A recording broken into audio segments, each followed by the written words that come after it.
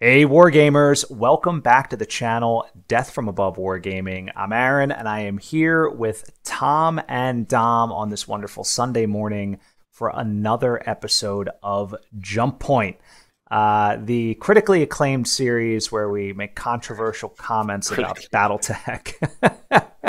Today we're going to be talking about BattleTech eras and the best and worst eras of BattleTech. We'll have some strong opinions here, guys. All right, I expect to hear all the nastiness in the comments. And that reminds me, don't forget to subscribe, leave a like.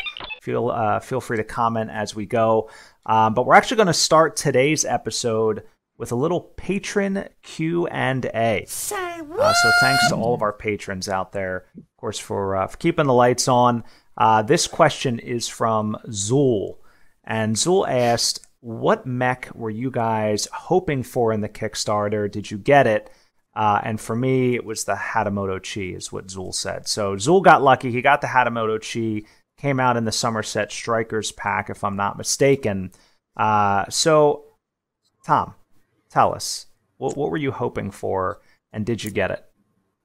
Yeah, there were a bunch, and I think we talked about on one of the box set reviews. Maybe. But some of the original IWM minis that we started playing with, like the Centurion, those are the ones I really wanted to see. The Clint, right? And I believe we got them, right? We did. If We I'm got the not Clint. mistaken. Yeah. Those are the ones, like, you know, they're not super special, standout, but like the Whitworth. we played with them a lot. Yeah, the Whitworth, The right? Whitworth, Like, yeah. yeah. So those real classic mechs, I was very excited for. I really, really wanted them to do the Kintaro, but they didn't. I think the boat has probably gone on that one because I think it would have naturally come out in one of the Comstar packs that they did in the last Kickstarter, but didn't materialise, which I think is a shame because it was a mech that was quite popular during the Highbrain Scheme game, and the old metal model is not good at all. So I would have loved to have seen that, but maybe next time. But Kintaro is the quintessential mech pick, if you remember from like Kevin, the Sarna. Yeah, it's the right. Yeah, the best illustration of a mech ever made, I think. Yeah, for me, it was the Mauler. I was really amped to get a new Mauler. So that also in the Somerset Strikers pack. So pretty stoked to replace all my junky 3D prints with a sweet plastic Mauler for sure. All right, so let's move on to rapid fire. All right, let's get off this here. Let's talk a little rapid fire, era-specific stuff here. Thom, would you ever play pre-Third Succession War? Do you think I even know what that means? That's like, Mackey's why'd you start galore. with me? Yeah. Mackey's no, galore. we totally know.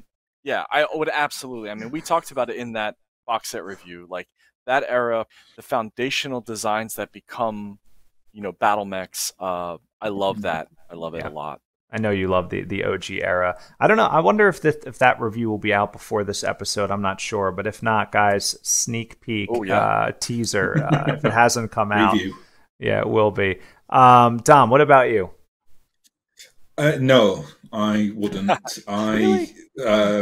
Yeah, because I think it's, to me, there's kind of a separation between the future history lore, which is a bit of an oxymoron, but there you go.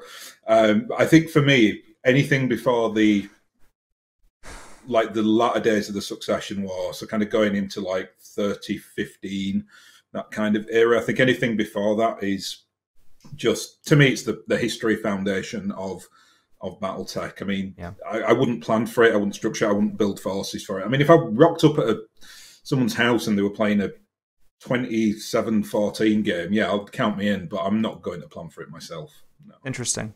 I actually really like the first Succession War era where the tech is still, you know, developing, right? You have ER large and ER PPCs, but there's no clans, right? It's sort of the same to me as like that 30-40 era, right? 30-39, 30-48, like that range, right before the clans show up, but after the Helm memory core is discovered, right? So there's some neat tech, but it doesn't get ridiculous. Anyway, next one, rapid fire number 2, favorite era. Thom, what is your favorite era? It's going to be weird to say, but like ilClan, I think. Ooh. Yeah. All right. Yeah, I'm really into it. I love the blending of the clan tech into the inner sphere and all of that. Yeah, it's a bold statement. All right, I like it. Dom. Very specific in terms of era. It's the 30-39 war. So like end of the succession wars. That's where you kind of get the influx of new technology, but there are no clans. Yeah. So you still kind of have the classic BattleTech, but it's clan haters. It's more sophisticated. I know. Sorry, Jade Falcon. But like you get like the LB10X's double heats thing, so you can have like more interesting battles, but you don't have to deal with the OP clans. That's where I'm at too. Although I'll say that the ilClan is rapidly catching up for me. It's been fun. But I think that late Succession Wars time frame is definitely and even up to the early clan invasion I think is very fun. All right, so least favorite era. Ooh. The Jihad. Yeah, I mean, yeah. I think we can all agree on that. I don't know. Oh my god, Like, it's awful. I can't. I don't like it. I don't like the lore. I don't like. I was going to say I don't like the lore. It should make no I sense. I love Word of Blake. I don't know. It's hard. I don't hate it. I don't hate it. Yeah. Honestly, Dom, like what about the doldrums of the Succession Wars, maybe. I don't know. Yeah, the Jihad era is not good. I think the Dark Age is actually worse though, just because the industrial mech element to that, which is just to me so ugly, and it kind of it no longer becomes BattleTech. And that's I do have an appreciation for ilClan because they've given us BattleTech back. So I would say Dark Age. I think. All right. Do the clans make the game better or worse, Thom? Better. Dom. Okay, better, but only after they fixed a lot of the problems. So, like in the initial clan invasion release, right? Much worse. But now they're part of the universe. They're entrenched in it. It's much more interesting. So, yeah. What about just a lore perspective? Oh, better. Because they are the fulfillment of the Star League, right? Like it's secular. It's a beautiful, romantic story that turns sour. So yeah, right, yeah, great. I think so. I think better as well. I think it's very unique. Like it's almost that alien invasion sort of trope without the aliens. Like it's very cool. I think it makes BattleTech very unique. All right, so last rapid fire: Piranha versus Javelin, inner city map. All right, Dan is piloting the Piranha. Who wins? Is he using his orange dice? I mean, obviously. What else would he be using? Those loaded orange dice. He's in the Javelin? He's in the Piranha. Oh, the Piranha. Yeah, okay. Piranha. Piranha wins. I got to go with the Javelin. What do you think, Dom?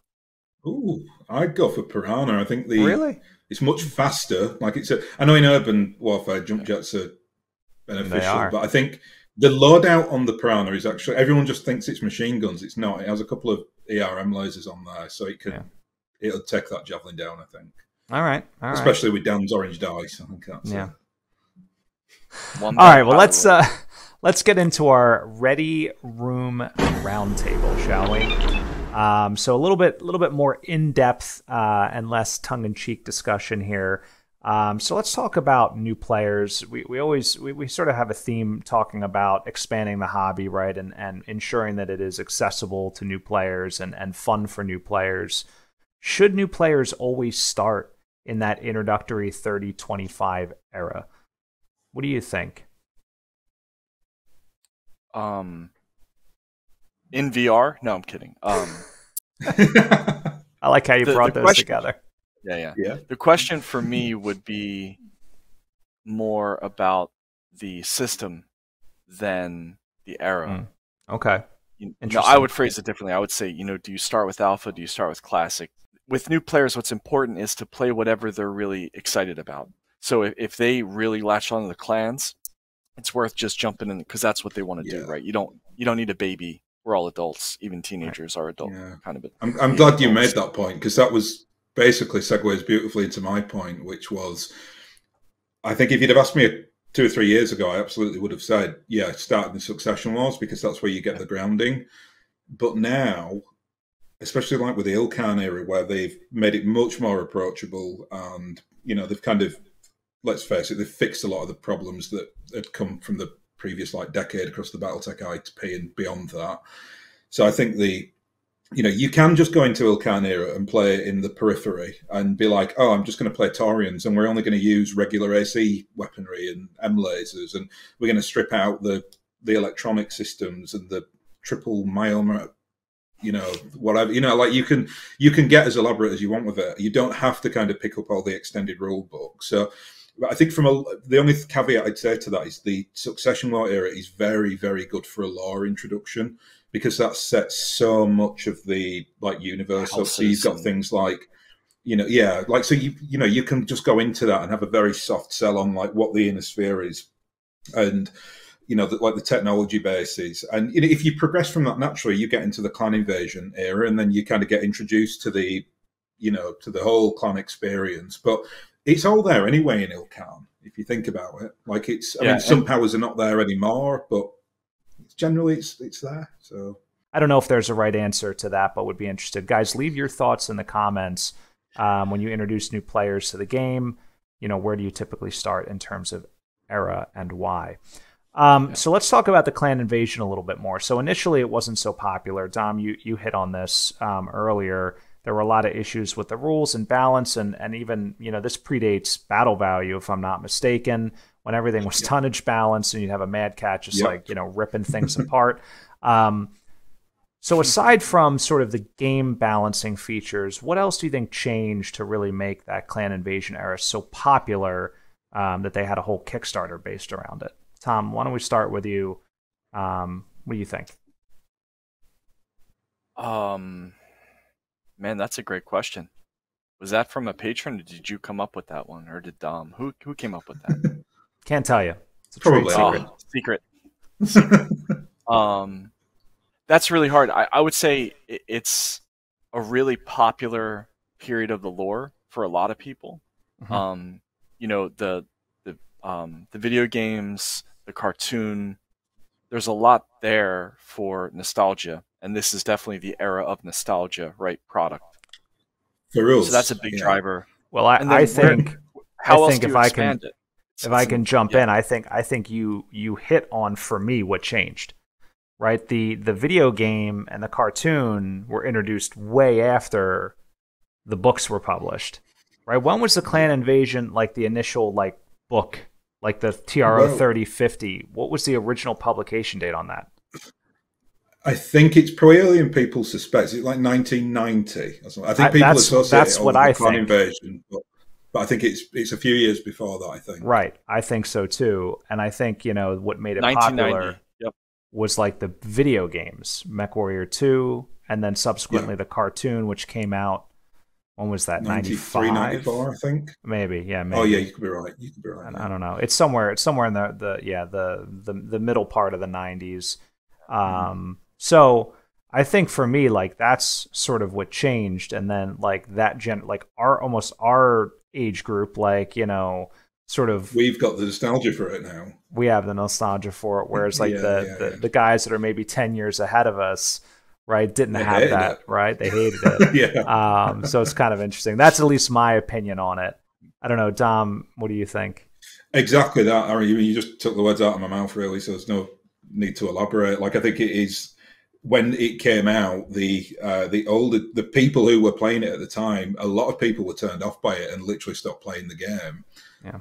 But for us, it's so, fundamental to the game experience. Like the clans, I love the clans really because they're wonderful belligerents. They're like fantastic antagonists, but right, they're not meant to be liked, right? They're meant to be the bad guy. So every setting needs a bad guy. They're a brilliant bad guy. It's essential to BattleTech versus, early 90s, late 80s.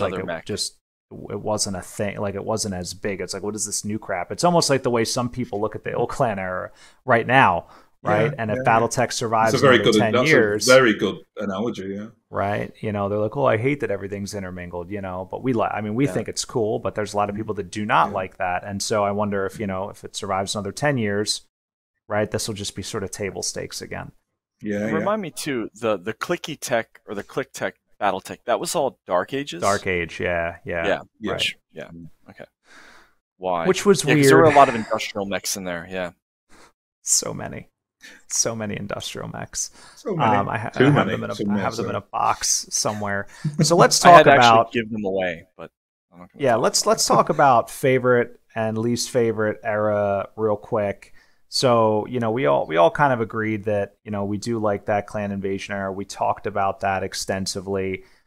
I want to talk about the ilClan era in a little bit and why we all think that that's generally going in the right direction. But let's talk about what made some of the eras, in our opinion, bad. I want to touch on that a little bit more. So like, you know, we rag on the Jihad a lot. Jihad, like why? Like what about it? And the Dark Age too. Like what about that period in BattleTech history? What are the features of that make us want to sort of pretend it doesn't exist? Like what are the top things that jump out? Go ahead, Thom. Well, first off, okay, I like Word of Blake a lot. Okay, just to be clear, we know I have a soft spot for them. But I think the only reason it never worked for a lot of people is like I don't know that the lore was thought out very well, and I don't know that it I don't know that it ever really made a lot of sense in BattleTech. Right. You know, like the whole bone thing and the secret. You know, I don't know. It just kind of came out of nowhere, right? Yeah, it was kind of alien too, right? It's like someone slammed a reset button or was trying to on the lore. I think I want to home in on something you just said where I think you just said like it didn't feel like BattleTech or like it didn't fit in. Like even if you look at the design of some of the Word of Blake mechs, which I know people love, like the ones with all the goofy fins on them and stuff, that does not. That looks like a Gundam. It doesn't look like a BattleTech, a battle mech from BattleTech to me. And I know the proto mechs were they in that era, the 3070s? Is that when they came out? No, they're 3060s? No, they're in era before. They're a Civil War era thing. It's before that, isn't it? It's the actual Operation Bulldog. So you're talking 3060. Yeah, those are awful too. Like that was like the beginning of like that's the beginning of the awfulness. Yeah. Where like it just doesn't you know, like if you look at all the eras individually and there, you know, you look at all the features and the mechs and the design cues, like there's just this like middle part where you have like mechs with giant chainsaws and weird things that look like a They tried a lot of stuff. They were doing some weird stuff, trying some weird things. And that to me is like why I didn't love it. And I know there's a lot of fans out there that were really turned off by the way they just like wholesale massacred like a lot of people's favorite heroes, right?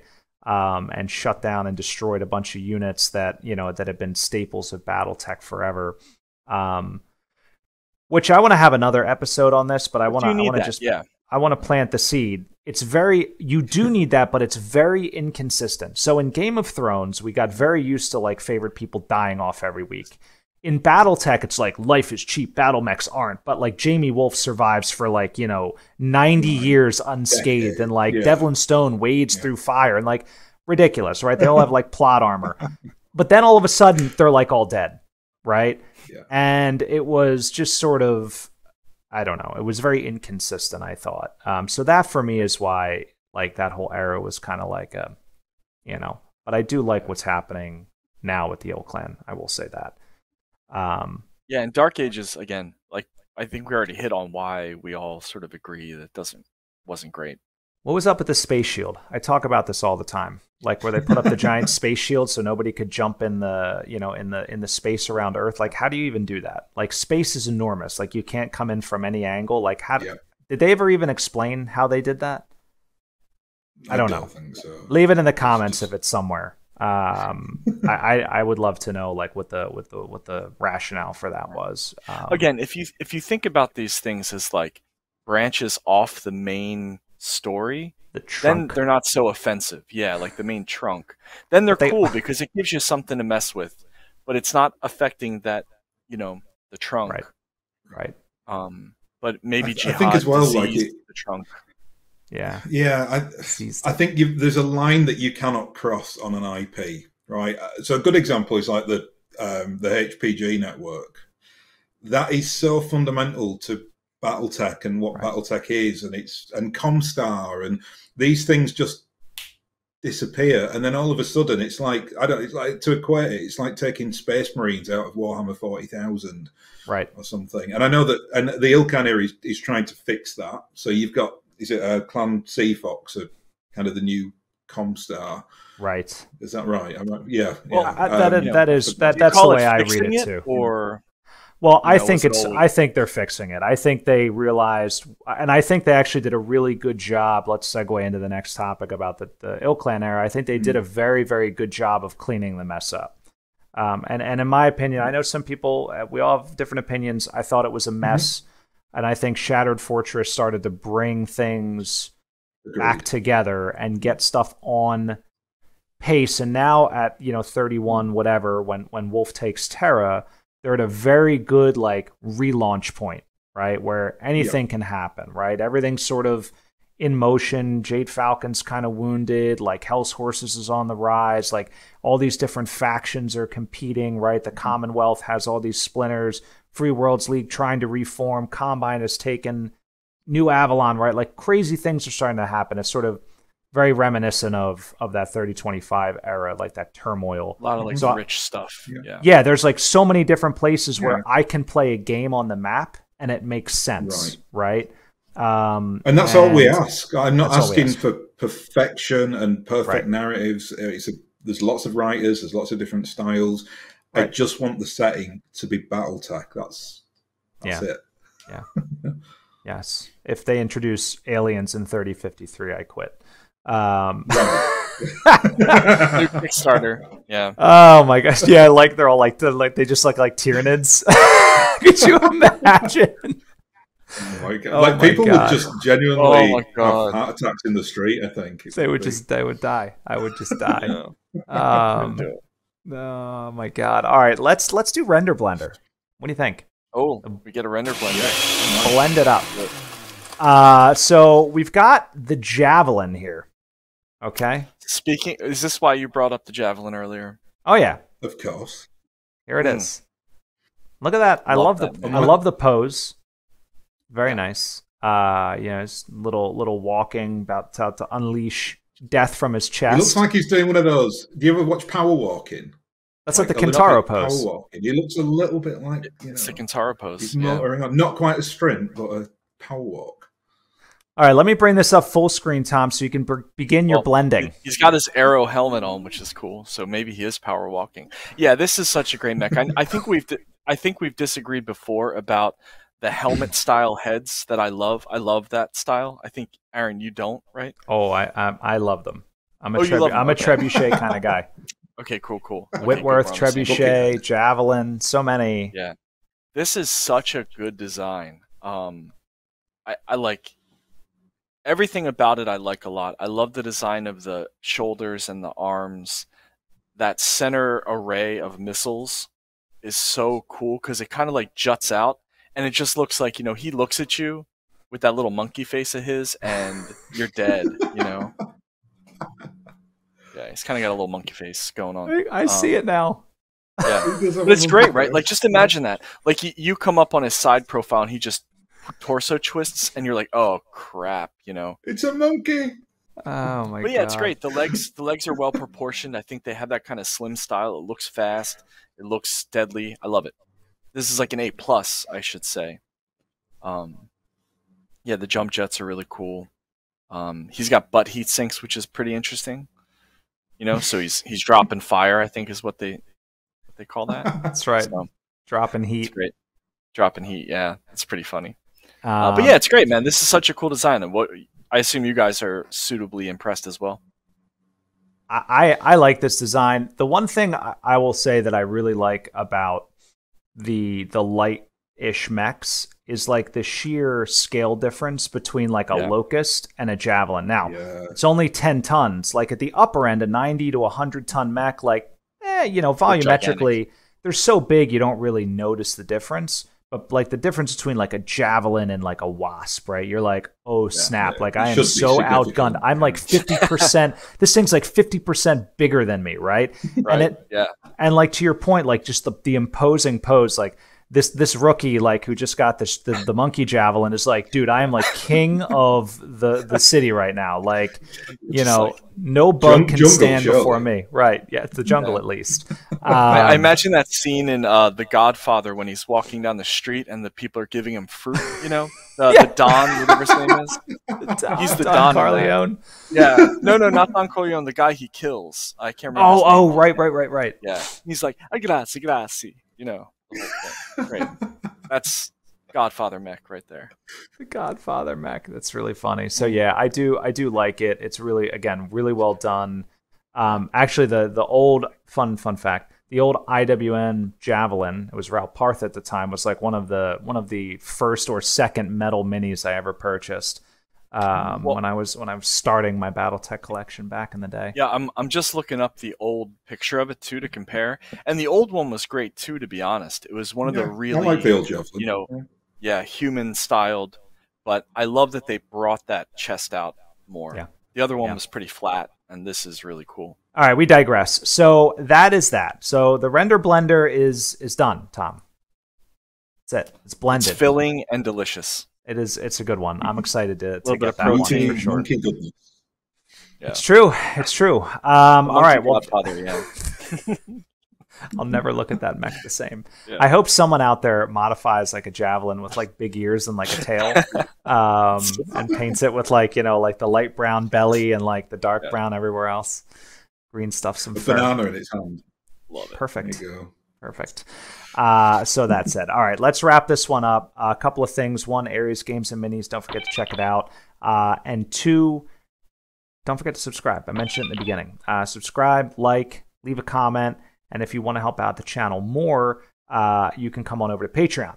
Also, you can submit Patreon Q&A for potential discussion on Jump Point.